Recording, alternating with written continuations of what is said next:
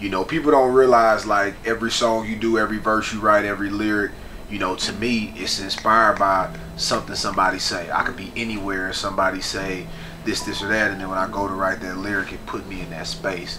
So, you know, living day to day is inspiration across the board. This is song 2 for Doing Numbers. Yesterday we did Lost Prayers. This one is more of a one that will make you dance. Hopefully it's one that will inspire you and motivate you to go do some numbers. To blankets when it's nap time, tuck them in with a cheap kiss. Sweat sheets, no cheap shit. Whole verse was another lesson. 10 toes was a free shit. Blessings up for what's coming. And I ain't never ran from it. Okay. I feel like if I can make a song and people can see in their minds what's happening or see that action and put themselves in that situation, especially, you know, with the song we shot today, Doing Numbers, you know, that's gonna mean whatever to you, you know what I'm saying? Whatever Doing Numbers is for you, you're gonna get that out of the song. That's what the music is about to be. I ain't gonna lie to you, he told me he was gonna be a rapper, I ain't know what the hell to expect. But he played a couple tracks for me, you know, we was in Chicago, you know, we was on our way back to the city. He played a couple tracks for me. And I was like, man, I know you got some more songs than that. Like, let me hear the rest of them, because them were fire. And he started playing the rest. I'm like, damn. You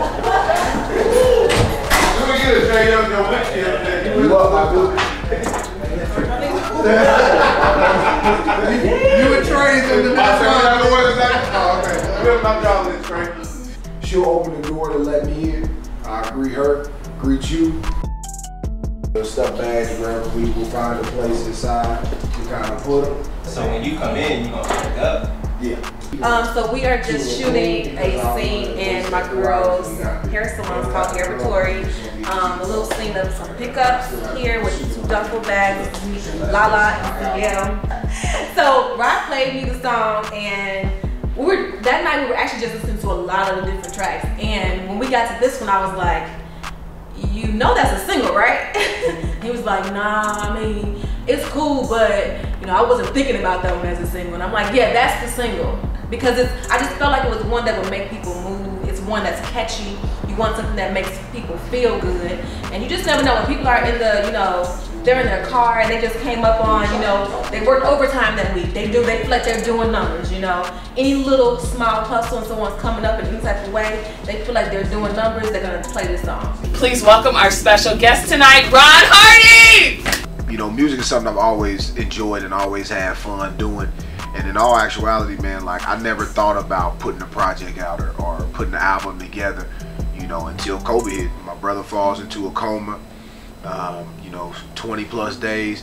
When he came home, the first thing he said was just like, you know, whatever you want to do in life, do it now. You know what I mean? I was in a position where life was almost over at 33. And, you know, and in your head, you're like, that's so young, but you really never know when that time is coming. So, you know, so many people go through life working, doing whatever, but never actually do the things that bring joy to them or happiness, you know, or take a chance to do just something different. So, I mean, when he came home, told me about the story of the, 2 things he remembered from being in a coma.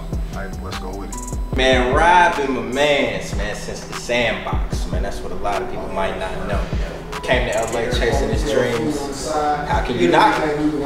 Kings do king shit, bro. Is this the illest nigga in Nebraska? Hey, what's happening, bro? You good? You want some of it? Get a little something. Check that out.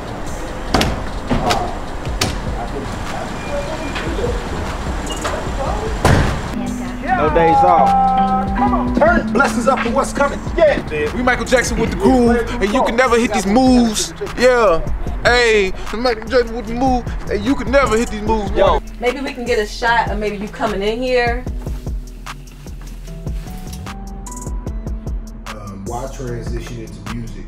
Honestly, for me, man, like, you know, I've been in tons of positions where, you know, people be like, oh man, that's a great career, that's a great life, that's something great to do, you know, and they would hang their hat there and continue to do what they do. But, you know, for me, it's never really about money or status or being able to say I do this or I do that. You know, for me, it's more about the gratitude I get, you know, myself, setting a goal and obtaining that goal. What he's doing, it's encouraging the people around him to do what they want to do. be who they want to be who they are. So ever since like he sent me that song and did that song with Boosie, I knew like he's in all go mode. In his music, he's pushing you to grow, to evolve, to believe in yourself, to manifest your own dreams, to be a visionary, to be inspired. So all of those things were things that I would do if it was just reading a book. It's just now I'm listening to it in a song. Y'all in for a treat, man. Y'all in for a treat. And I just salute because it's another real nigga that done entered the industry. You know what I mean?